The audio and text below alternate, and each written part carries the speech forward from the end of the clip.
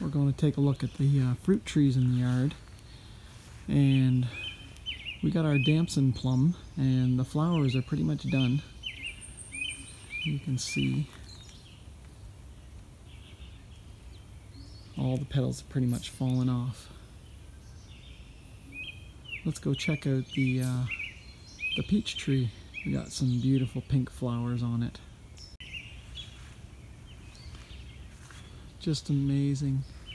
We had all of 3 peaches on this thing last year. I think we're gonna have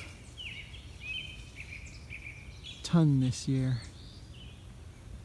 I haven't been the best with pruning this thing, and it's kind of a bit of a hatchet job, but yeah, a little bit late in getting things pruned, although I need to get some of the dead stuff pruned off. But it's just gorgeous. The bees are loving it.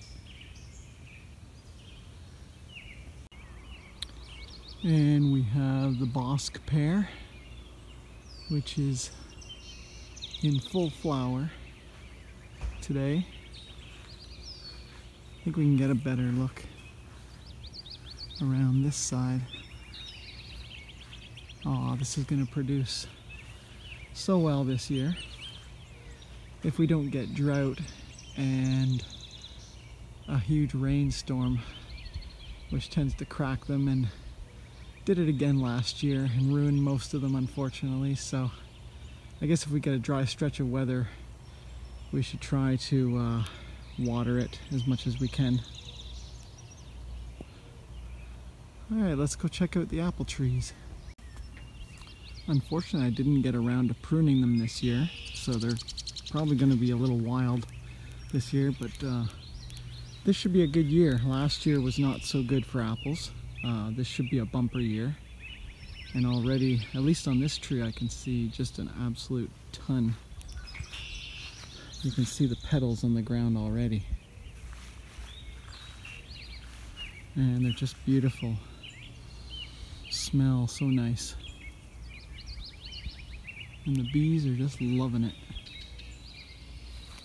Let's go see this guy. Oh, there's a honeybee. Oh, there he is. He's just loaded with pollen.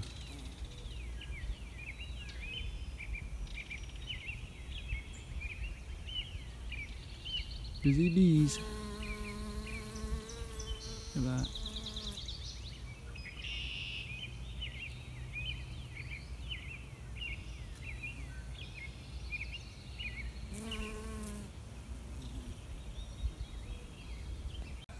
I think I missed the full flowering of the plum tree here. These are the larger plums. And this is the one, these are my favorite. It smells like candy, this one. They're just about done though. And unfortunately, we don't have the nice smell anymore. Now this tree is kind of half dead. It's just hanging on, but you can see, I don't know what happened to this, but it looks awful. But we have this one, which is going to take its place. And that happened to the plum tree in the front too.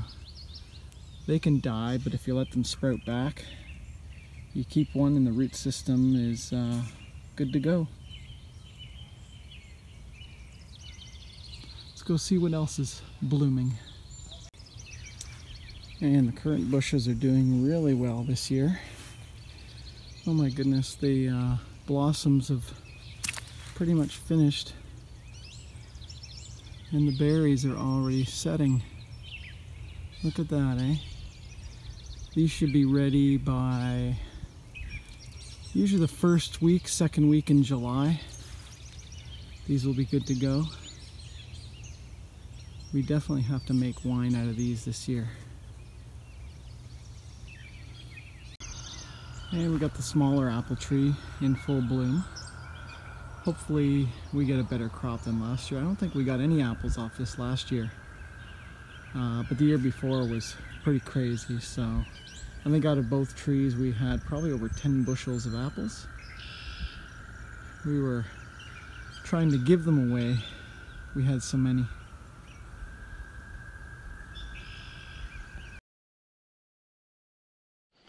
Well, our apple tree is doing very well. We've got quite a few apples that are ripe. I want to get the top ones because the birds like to go after that first. Get the decent ones from up there. And for that, we use our picking device.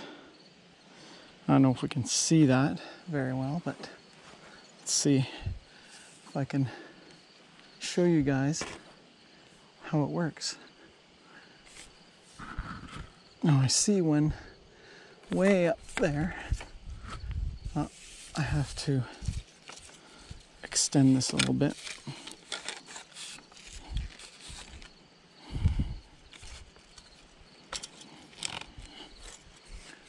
And then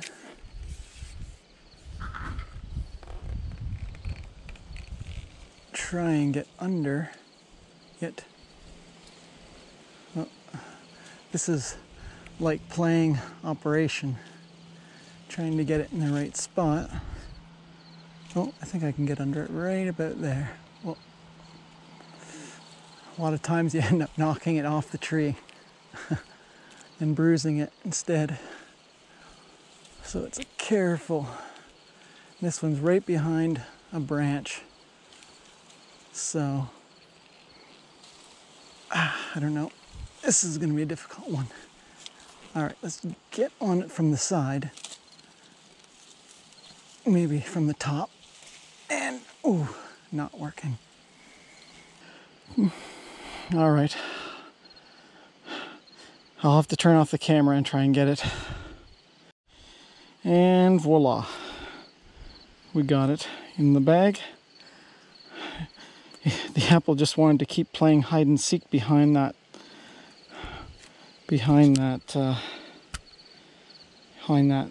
branch.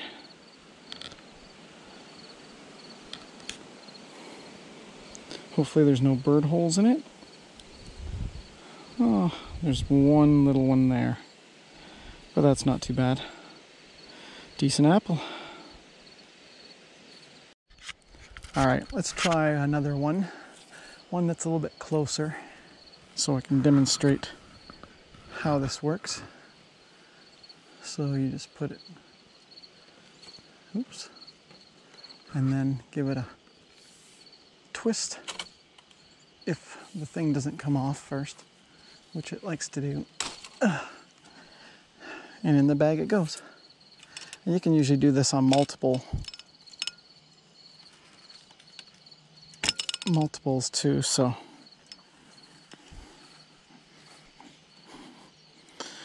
into the bucket with the rest of them. Yeah, here's one I picked up from way at the top of the tree, and the birds have had their way with it, and now the rot has spread. So that one's toast. But I think the other one might be, it's got a bit of peck marks in it too. Now here's a couple of apples that are almost perfect. There's hardly any scab or worm marks on that one. This one, pretty much the same except for one tiny little thing on the bottom, but that's dried, so it's okay. All right, we got a nice little bucket of apples. I don't know, we're starting to fill our fridge with them, and soon we're gonna have to figure out where to put them. The weather's not cool enough yet to put them in the garage, so we'll just have to start baking lots with them or making something out of them. All right, guys, so we've pretty much stripped the apple tree of all the apples. The birds were getting into them quite a bit, so it was definitely time to get them. These are the ones that the birds have been at right here. You can see all the chew marks in it, and the rot sets in after they do that. But we filled almost a recycling bin full. Some of them are, I think there's some good ones, but there's quite a few that are all misshapen, which I guess would be worm activity and some scab. But overall, not too bad.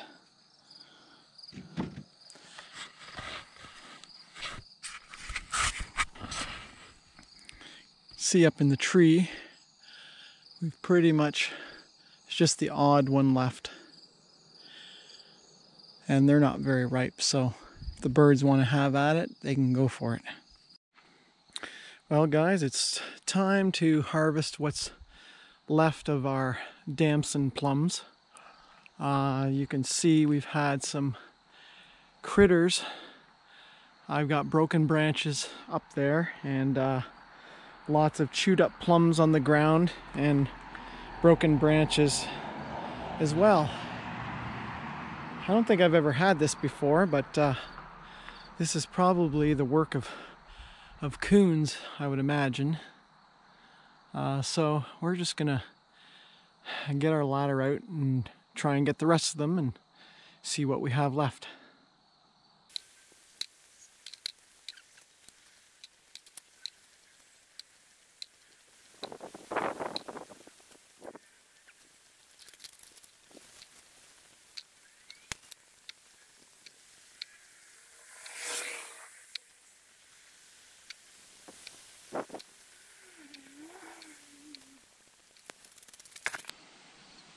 Beauty. Alright guys, well this is about the extent of the harvest. Pretty piddly. Well, we got our damson plum tree all picked and we have filled this recycling bin full. I think we have probably about 60-70 pounds.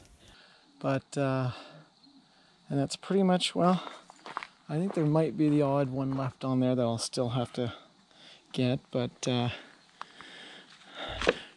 think that'll be enough for a couple of jars of damson gin and damson vodka, which is a really, really tasty liqueur recipe from England. They love damsons over there. It's a big deal. We got a few more damson trees growing around the yard that have grown in wild. We've got this one here, which I'm going to have to prune up. This one by the pond is very large, and maybe I'll try bending over the top branches like I did on this tree here.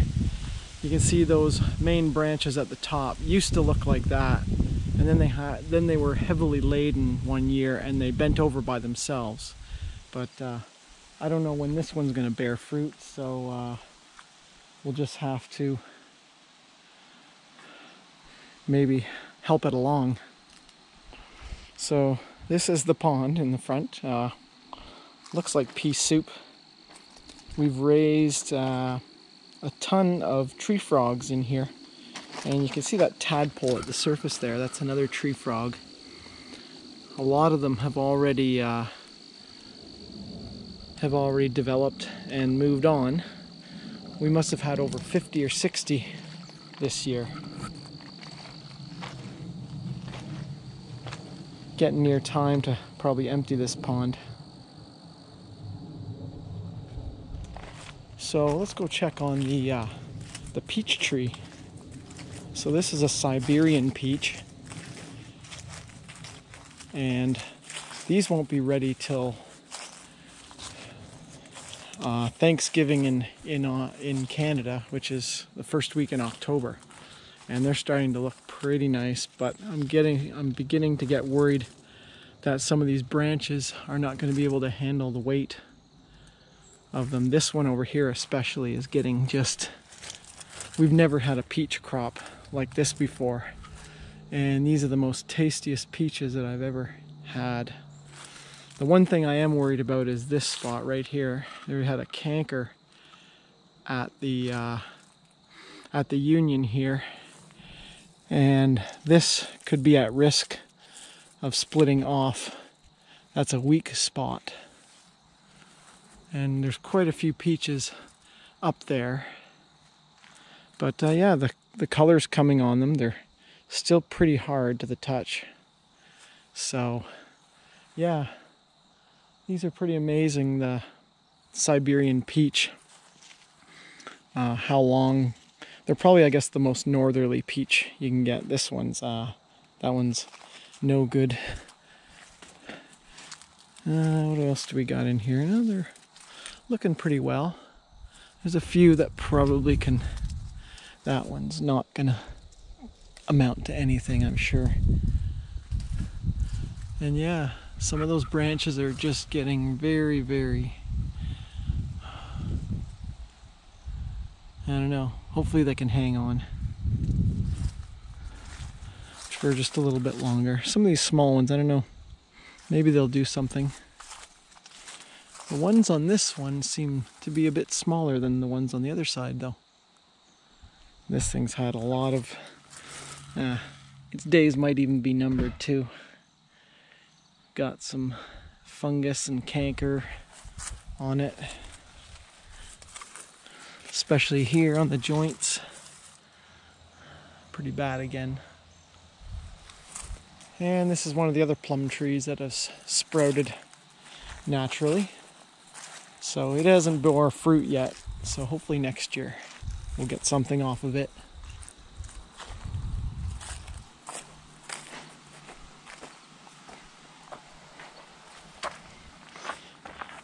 Now this is something you don't see all the time.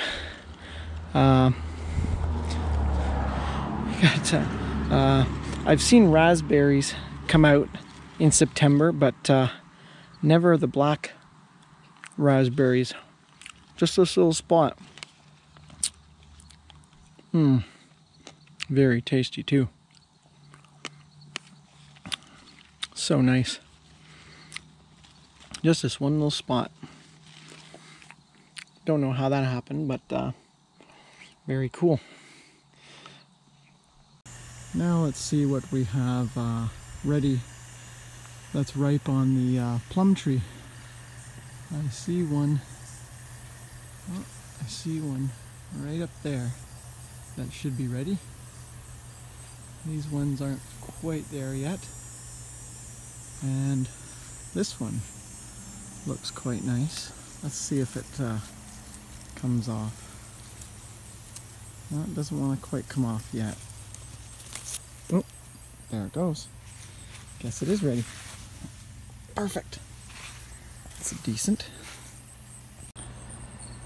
Well, let's go see how the pears are doing today. Oh, they're coming along nice.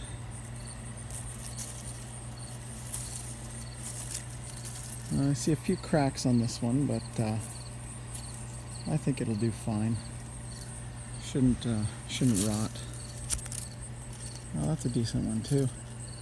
These will probably be ready by mid-September, but we have quite a few this year. This is probably the best year we've done so far. This tree is about 12 years old now. It took about 10 years to get our first pear, so a long time in waiting. I just noticed something a few days ago. I was detecting in the backyard and found lots of pennies in this one spot, but if you're digging on somebody else's property, this is the time of year when it's probably not the best time to do it, because you could see my plugs are kind of dying here a little bit, which is fine. It's on my own property, and once the rains come again this fall, they'll return right back to where they were. Yeah, I found about 12 modern pennies in this area. 70s to early 80s. We know the lady who used to live here, and I believe that's probably the time era where she had her play area out here. The latest penny I found was 1984, and this place was built in 74, so sounds about right. Well, if you recall what I mentioned before about this limb on the peach tree, and of course it It broke on me. This thing is, you can see there, all that was holding it on was this right here, and this was all cankered up. But I think it had some help from some critter friends. I think the critters, on top of the weight of all the peaches, I think the critters, possibly raccoons, climbed it and caused it to, the remainder, to bust. You can see over on the tree here the pile of fruit that got chewed up and half eaten. I don't know, there's some bite marks there.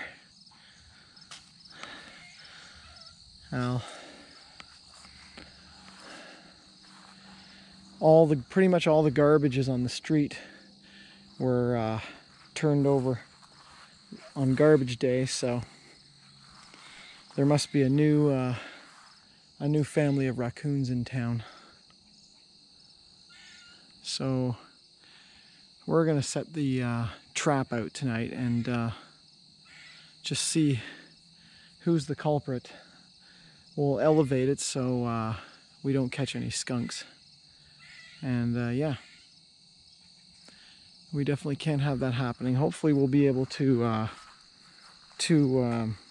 salvage what we have on the branch here, because generally peaches, even if they're not ripe, they'll usually ripen over time. So hopefully that's the case, because they're still pretty hard and green. So we'll hope for the best.